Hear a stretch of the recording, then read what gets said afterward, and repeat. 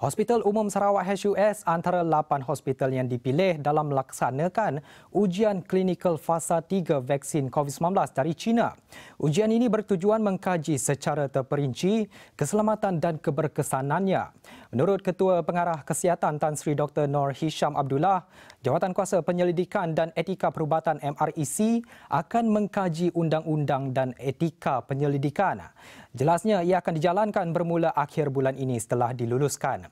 Sebelum ini, kata beliau, ujian klinikal fasa 1 dan 2 di China menunjukkan vaksin itu selamat dan menghasilkan tindak balas antibodi yang baik dan mencukupi bagi memerangi virus itu. Selain HUS, 7 hospital lain termasuk Hospital Ampang, Hospital Sungai Buloh, Hospital Pulau Pinang, Hospital Seberang Jaya, Hospital Taiping, Hospital Sultanah Bahiyah dan Hospital Raja Pemaisuri Bainun. Dan perkara itu kami ajukan kepada Pengarah Hospital Umum Sarawak Dr. Chin Zin Hing. Ditanya adakah Sarawak bersedia dengan pelaksanaan ujian klinikal vaksin fasa ketiga? Ini jawapan beliau.